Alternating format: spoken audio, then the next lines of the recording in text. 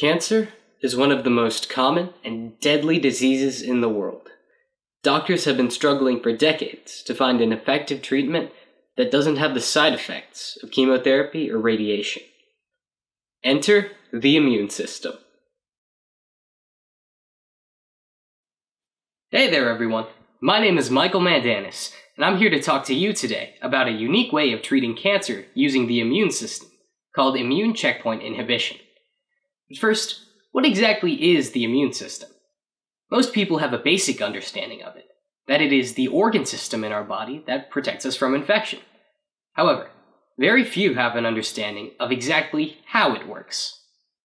Alright, so, the immune system functions mainly through specialized cells, including NK cells, T cells, B cells, and antigen-presenting cells, such as macrophages or dendritic cells. These are all classes of white blood cells produced in the bone marrow. In a normally functioning immune system, a macrophage will engulf a foreign invader, and it will process and break it down into smaller proteins, one of which can become an identifying marker for the invader called an antigen.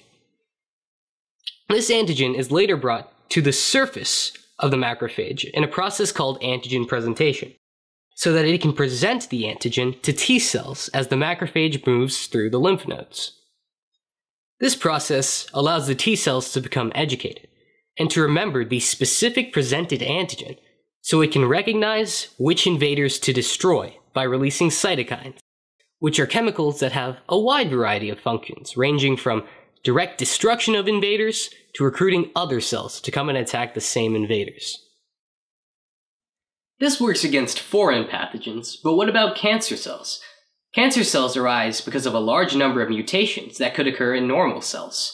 So, theoretically, the immune system should be able to detect and destroy cancer cells because they're different. However, many cancer cells have found ways of subverting T cell detection. T cells have a specific receptor on their surface called PD-1, or programmed cell death 1.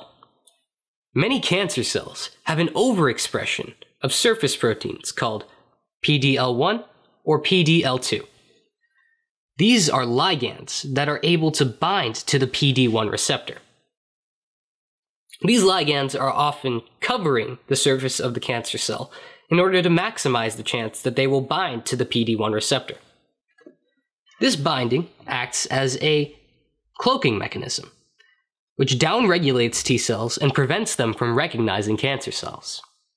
When T cells have their PD-1 receptors bonded to the ligands on a cancer cell's surface, it switches the T cells from active mode to inactive mode. This is how certain cancer cells avoid the policing or surveillance action of the immune system, by putting on the brakes or checkpoints that halt the immune attack. Traditional cancer therapies rely mostly on treatments like chemotherapy or radiation that work to kill malignant cells directly.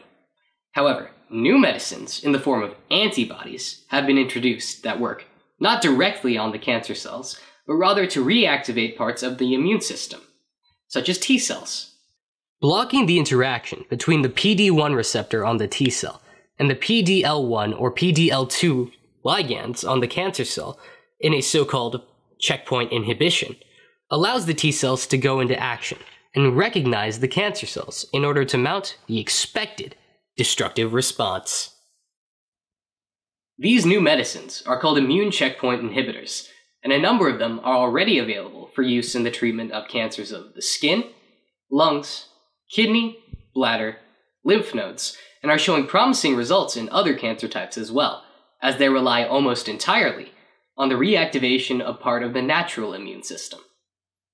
Blocking other immune checkpoints, such as CTLA4, has also proven to be effective against cancer of the skin or the kidney.